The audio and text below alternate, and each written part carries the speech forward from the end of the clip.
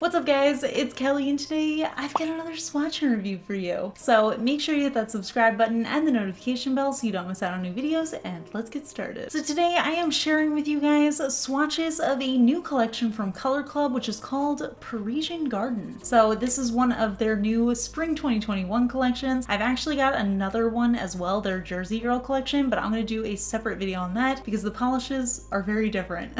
So yeah, if you haven't heard of Color Club before, they are a mainstream nail polish brand that is vegan and cruelty free. They also have the wide flat brush that I love, which also has like a rounded tip, so it makes it super easy for application, especially near the cuticles, so I definitely love that. But yeah, we may as well just jump right into these shades. We've got 6 brand new colors. They're all kind of leaning pastel, but they're a little bit more saturated than you would normally see for these types of polishes, so I'm actually really excited about them. So yeah, we'll just get into it. Roll footage. As always, I am using base coat underneath all of my swatches just to protect my natural nail and prevent any stains. Today I am switching it up, bringing back an old favorite. I've got the Cuccio base coat on for this review, so I'll link it in the description. So first up, we've got the shade Lily in Paris, and this is a really beautiful periwinkle cream shade, and you can already see on the first coat, I was actually really impressed with the formula and coverage of these. So it wasn't fully opaque in the first coat, but it didn't have that sort of milky feeling, so I knew I was going to be able to get that full coverage in the second coat, and I did. The color looks absolutely stunning on. I really actually enjoyed this formula. It felt pretty thin, so it didn't feel like it was particularly thick on the nails. Honestly, if you have really long nails and you need to do a third coat, I feel like it doesn't even feel like it would be 3 coats on the nail because the formula is thin, but the opacity payoff is really incredible considering how it doesn't feel like thick on the nails, if that makes any sense. Next up, we have the shade Merci Beau Bleu. I'll apologize to your ears in advance for butchering some French pronunciations, but I am sorry about that. This color, however, is absolutely stunning. It's like this really beautiful aqua turquoise cream shade, and it leans almost neon, which I think is so fun and bright and summery. The color is incredible. The payoff, again, just really good opacity. It wasn't opaque on that first coat, but I could sense that it was nearing full opacity already, so the second coat just gave me that perfect coverage, and it just really looks so bright and fun on the nails. This is a shade that I enjoy wearing in the spring and the summer. Next up, we have the shade Jardin Green,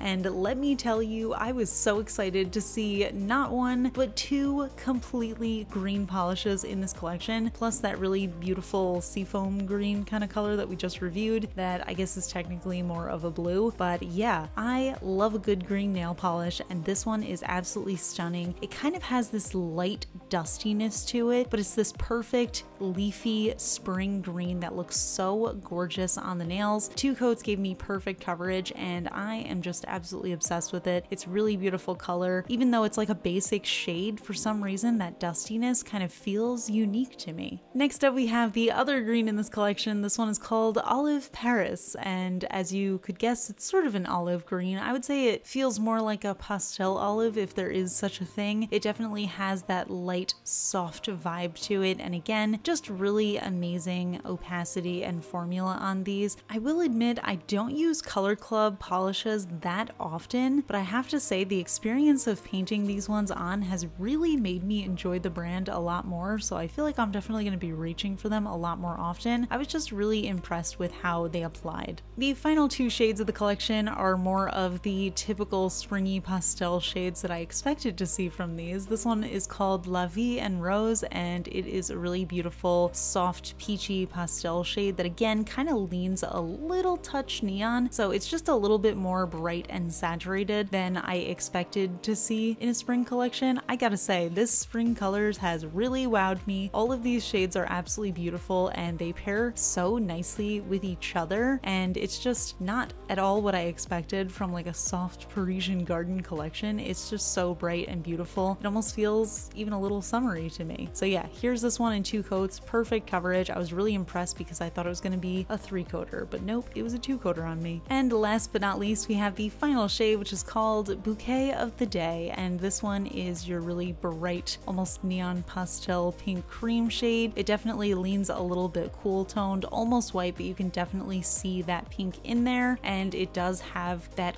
very slight neon tinge to it, so it's not that intense, but it's saturated enough that it kind of looks really bright on the nails. I don't know how to explain that very well, to be honest. But again, I was impressed with the coverage of this. I was not expecting it to be a 2-coater, but it did give me full coverage in those 2 coats and it looked really beautiful on. It's like that really bright, almost Pepto pink color. I'd say this one is a little lighter than Pepto pink though. So here are all of these shades together. Honestly, from the promo pictures and in the bottle, I was not expecting to love these as much as I did. You can see, I mean, I don't know why I keep calling them pastel. They're really not. They're so bright and fun and beautiful. I love they've got like the 2 blues, the 2 pinky colors, the 2 green colors. They all just go so well together. I can already see so much flowery nail art with them, but I absolutely love these formulas on their own as well. So you'll definitely be seeing me wearing a lot of these. So yeah, those are the polishes, and I have to say I am surprised at how much I love these. I usually don't go for like the spring pastel-y kind of shades, but this collection really speaks to me for 3 main reasons. One, I feel like these shades are a lot more bright and saturated than I normally see pastel kind of colors. I feel like they actually aren't necessarily pastel, they just kind of lean that way, but they're still bright enough that they just work for any time. 2, because there's a lot of green in here, and I love a good green nail polish. I always say there aren't enough green nail polishes in the world, so I was very excited to see 2.5,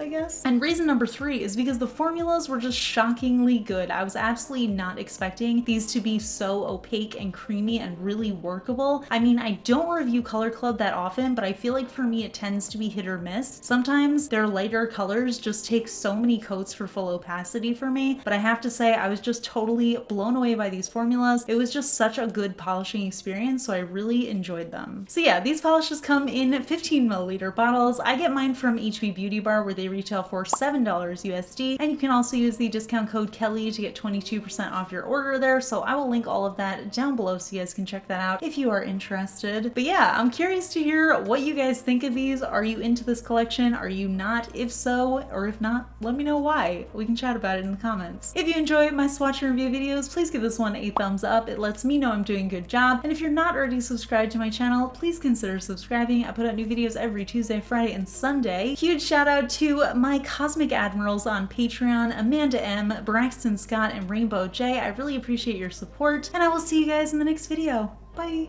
Today's fun fact question comes from Patreon supporter Miranda, who would like to be known from now on as Kelly's first Twitch follower. If you guys don't know, I am on Twitch now. I stream me playing Pokemon. I'll link that in the description if you guys are interested. Kelly's first Twitch follower wants to know, if you could experience any movie or series for the first time again, which would it be and why? I feel like I talk about Avatar: The Last Airbender a lot, but I really gotta say that would be the one that I would love to experience again for the first time. I actually just recently rewatched it. Like, that was my first ever rewatch because I had only ever seen the series once when it was coming out, and I loved it that much that it stuck with me all these years. Like, I think I must have been like 15 or 16 when that show was first airing, or even younger maybe, I don't remember. But anyway, yeah, honestly, I just feel like that is such a powerful series, and I know it's for kids, but honestly, as an adult, the experience of watching it was so incredible. I would love to just experience that for the first time over and over again, although I will say there is a lot of joy in watching it again, having seen it before, because you kind of have this relief of knowing what happens, because sometimes when I'm experiencing something for the first time, I feel like I almost get stressed out from not knowing. I told you guys actually a few years ago that I never rewatch movies or reread books, and that has changed significantly in the past year. I find myself going back to stuff a lot now because I always notice, or now I notice, that when I'm experiencing something for the first time, I kind of tend to rush through it because I'm so eager to know the end and I'm so eager to know what happens that I kind of miss some of the details along the way. So I'm noticing a lot, especially in like rereading stuff, I'm noticing a lot of details that I never got to really enjoy before. So now I'm kind of like experiencing stuff for the first time, kind of rushing through it so that I can experience it again. So it's kind of funny that I seem to really enjoy the opposite of what this question is. But yeah, I would still